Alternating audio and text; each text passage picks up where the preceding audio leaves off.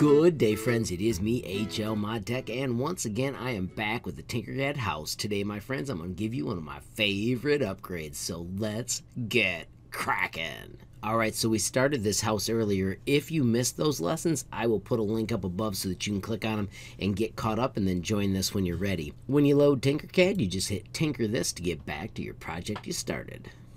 Alright friends, so our project today is going to be to create a door that we can actually open and close like it's on a hinge. So I'm going to zoom out a little bit and I'm going to grab our characters. Notice it says 4 shapes, and I'm going to use the button called hide. They still exist, they're just not in my door's way. If you remember right, we did not group these, unless you were smarter than me, which is possible.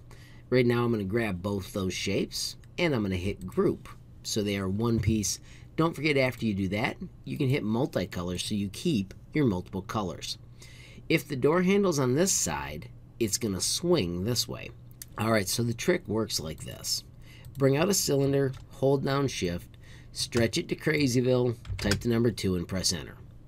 This is the pivot point for our door. We're going to make it crazy tall because we're going to hide the actual part that helps it rotate down below the ground.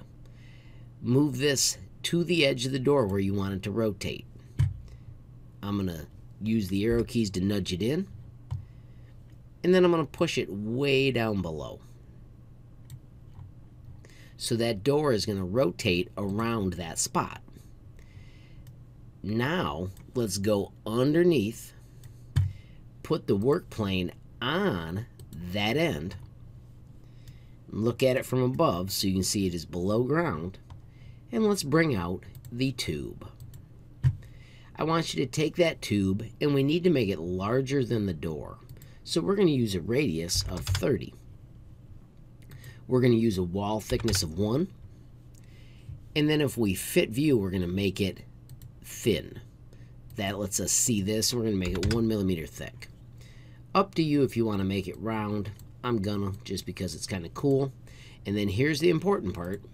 We need to center them. So I'm going to shift select, align, make sure that you set the tall post as the master, and then get on those middle dots.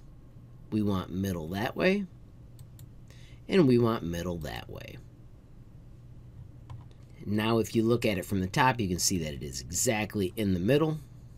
Let's set the work plane back to the ground. Click your door, hold down shift, select the ring, and group them.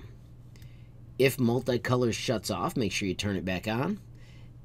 And here's the cool part. If we fit view to the project, now if you click your door, it opens and closes.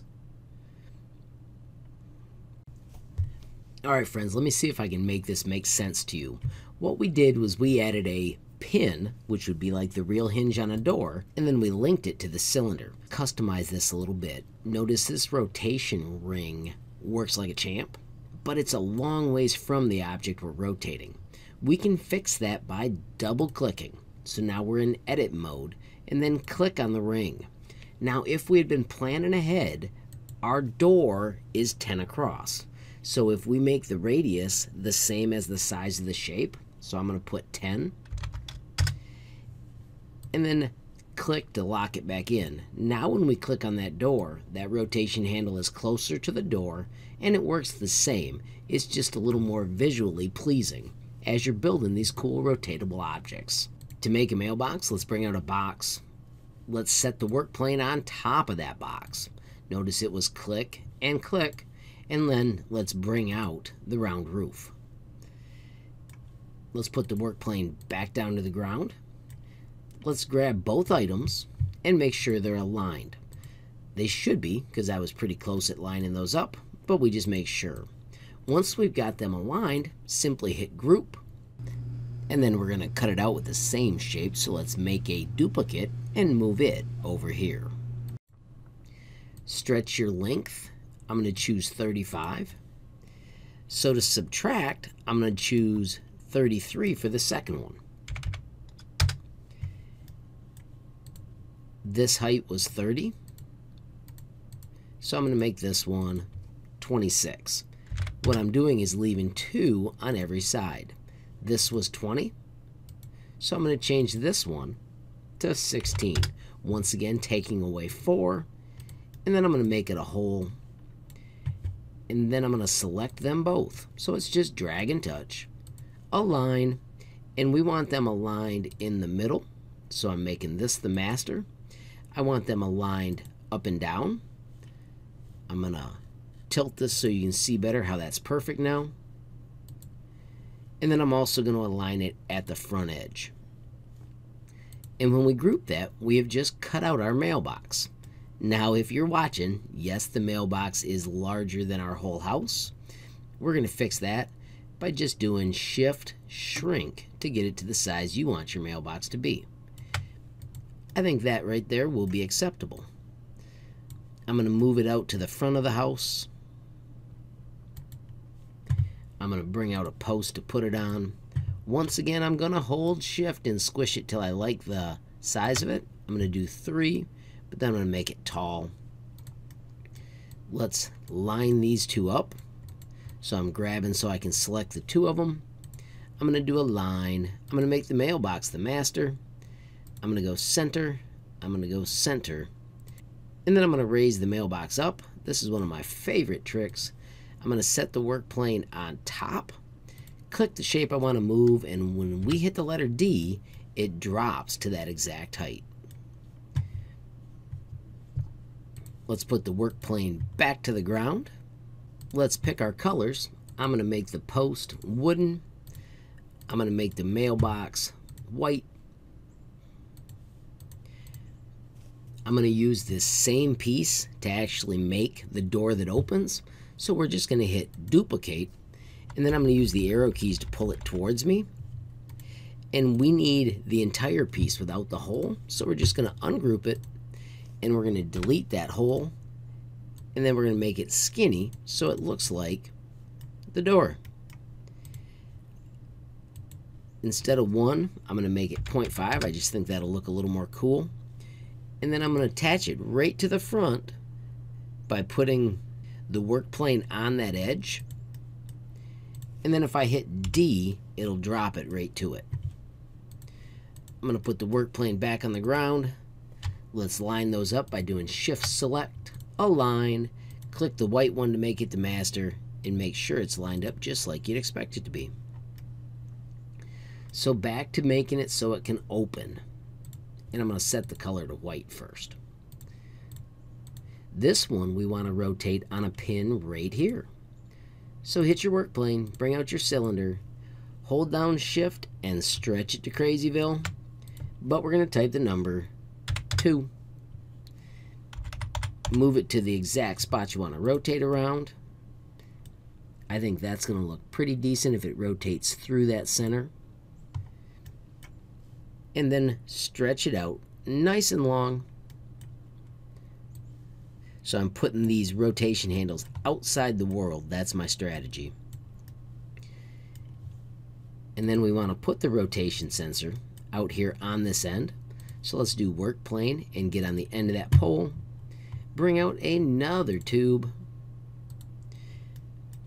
This time, I already know it's pretty small, so I'm just going to do 15. I'm going to make the side 64 again. Let's make the skinniness 1. And let's make the wall thickness 1. We need to align it, so I'm going to do Shift, and I'm going to select that tube, align, make the tube the master, make sure I go middle and middle. Delete the tube, and let's do Shift, select just on that front of the mailbox and group. We have to turn the multicolor back on, and I'm going to set the work plane to the ground, and if we click that door, it has got a rotation handle out here. See, I'm way to the left. That lets us open and close the mailbox. Alright, if you're looking closely, I just noticed that my mailbox is taller than the door to my house. So I'm going to select that all, and I'm going to do Shift Squish so that it shrinks a little bit. I think that is a lot more appropriate to the size of the building. This is a little closer than I want. So if you double click, you're in edit mode, and I can just use the arrow keys to move that outside the work plane. I just like when my little rotation handles are not visible, or totally visible when you look at the project. Alright friends, so now I hope you understand this technique, and then my challenge for you is if you can figure out other places you could use it. Like maybe you add a flag to the mailbox, maybe you put walls inside your house and have doors that open inside your house as well. Remember, when you're working, you can always use that hide button so you can see in as you adjust things. And then this, my friends, is the show all that brings back our cool friends we added to our house so that you can have all of these things put together.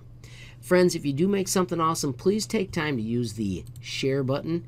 If you go down here and hit invite people and you generate a link, if you copy that and send it to me on Facebook, Instagram, or Twitter, or even in an email at HLModTech in Gmail, I'll be able to get in, check out your design, and give you the kudos you deserve for all the hard work you're doing. And of course, friends, if you enjoyed the video, please give it a like. If you got a question, comment, or suggestion, add it down below. If you haven't subscribed yet, what are you waiting for? Smash that subscribe button, and last but not least, hit that notification bell if you want to be the first to know when there's a brand new video from me, HLModTech. Thanks for watching. Have a great day.